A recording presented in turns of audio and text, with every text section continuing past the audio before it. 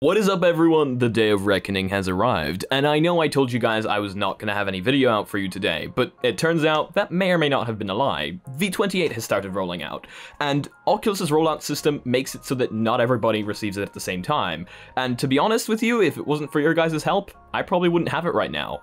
But I do, and I want to share with you guys exactly how you can get it right now. So, quick disclaimer just before we begin the tutorial, this will require you to have a Windows computer, and it is us sideloading the update. While nothing should go wrong unless, I don't know, your Quest disconnects or something from your computer, if you do not feel comfortable doing this or feel skeptical, don't do it. Just wait for the update to roll out. They seem to be doing it pretty fast because once again, even though this should be perfectly safe, and this is actually how I've installed most of my Quest updates, I need to put this disclaimer here. Or if you guys want help, join our Discord and we're willing to help. So, with the help of you guys, we were able to get the zip file from the Oculus Quest. Like, the server is mad right now, so make sure to join there in case you want to have some fun. But without any further ado, let's jump straight into the tutorial. So, first thing you guys are going to require is you will require your Oculus Quest 2. Do not do this on the Quest 1. That is not what this zip file is for. What we're doing is we are sideloading the zip file. So if you sideload the zip file onto the wrong device, it won't work. And I did do this on my own device, so I can 100% tell you that as long as you don't disconnect your Quest during the process, you should be perfectly fine. So, enter up the Reddit v28 megathread, download the zip file from the pinned comment, and then download ADB. Now, a link to ADB will be down in the description below. Just follow the link, just like this. We are actually on KitKat's computer right now because he didn't get the update either, so he kindly donated his PC for me to remote control to sideload it onto his Quest. So, once you have ADB downloaded, you want to open it up and install it. This is very important. This is going to install ADB system-wide. This is what is going to allow us to sideload the update. Once you have ADB installed, press the Windows key and the letter R on your keyboard. Once you have done that, type CMD and press Enter. Once you have pressed Enter, you will get a command prompt window. Now, inside this command prompt window, type ADB and press Enter.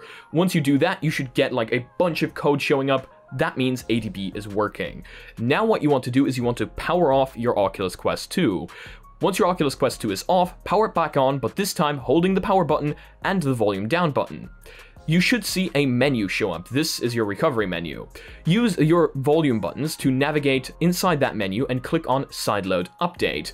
Select that by pressing the power button. Your screen should turn blank. You know you're successfully in ADB sideload mode when you see the LED on your Quest turn purple. Now you're in ADB sideload mode. Connect your Oculus Quest to your computer. Back on your computer, inside the command prompt window, type ADB devices. This should show you that your device is, as a matter of fact, in ADB sideload mode and recognized by the computer. From here on, what you want to do is type ADB space sideload space and drag the zip file that you downloaded from the Reddit into your command prompt. Press Enter, and it will start sideloading the update to your Quest. Now, it is very important to not unplug your Quest during this process. I do have a rollback zip in case you guys need it. We have multiple rollback zips on Reddit. So in case something does go wrong, which it really shouldn't unless, again, you unplug your Quest, all you need to do is sideload one of the older versions, the full v27 update, or anything else, and factory reset the Quest, because you would be going from a half-installed v28 update to a lower version. But as long as you do everything exactly as I told you, you should be perfectly fine. That is, as a matter of fact, how I got it. That is how Kat got it.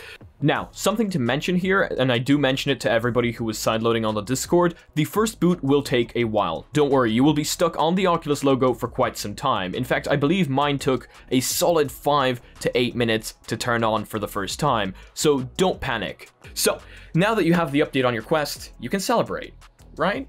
Well, not really, because it works really damn well. And for the short time that I was able to test it, I was testing it here with KitKat, the Oculus Link issues seem to have been fixed. I actually used a 2.0 port by accident, and it seems perfectly fine. Really, really nice, really, really smooth. You also get 120 Hz under experimental features. Hell yeah, that's what we were waiting for, right? Now, something that was brought up to me on the Discord, just in case you guys don't see 120 Hz at the bottom of experimental features, what you want to do is you want to scroll up to the very top of experimental features and click reset. Your Quest will restart. Don't worry, this isn't formatting the Quest, just the experimental features. Then you should see 120 Hz show up successfully. Absolutely amazing. Now let's just remember that a very limited amount of apps currently support this.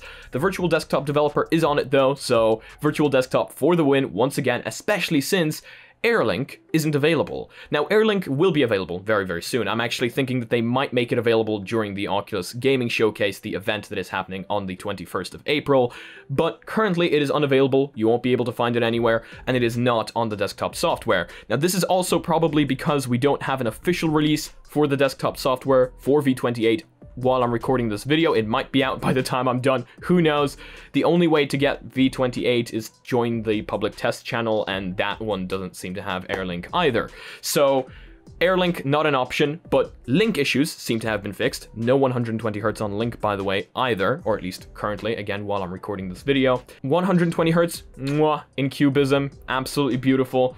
Love this thing. It's so damn smooth. Now, I was able to test 120Hz before the Quest, and I kind of knew what to expect, but you guys that didn't know what to expect, you're going to absolutely love this. And yeah, what can I say? Currently, from my very, very short time of about 20 minutes test time, everything is working perfectly fine, and all the bugs seem to have been fixed from v28. But yeah, we can now roll back in case we ever need to with v27. You do need to reset your Quest, though, if you do ever want to roll back, because it is going from a newer version to an older version, and feature mismatches and things like that. I don't want to play around with that kind of stuff, but yeah, v28, it's here. The hype train is over, and was it worth it?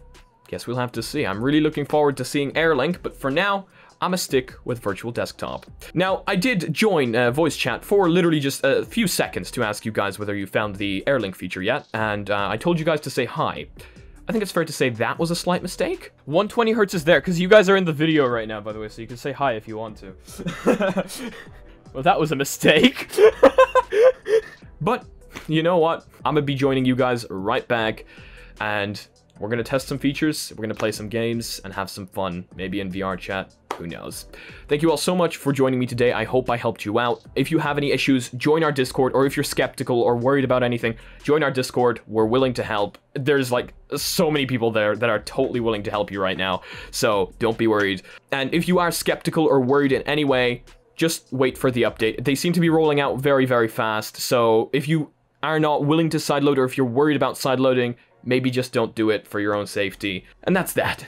Once again, thank you all so much for joining me today. I hope you all have a fantastic rest of your day or night, and I will see you guys in tomorrow's video on how to connect the Knuckles controllers to the Oculus Quest.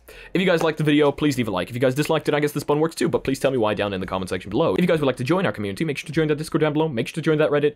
If you guys would like to support the channel in any way, shape, or form, we've got sick mugs down below that boost your FPS by 300%, and merch that doesn't put a huge ad in your body. Look what has arrived, the 50k merch. And if you guys want to be notified of future content coming up on the channel daily, make sure to smack the subscribe button with your forehead, dig my bell, and see you again in the next video. Peace.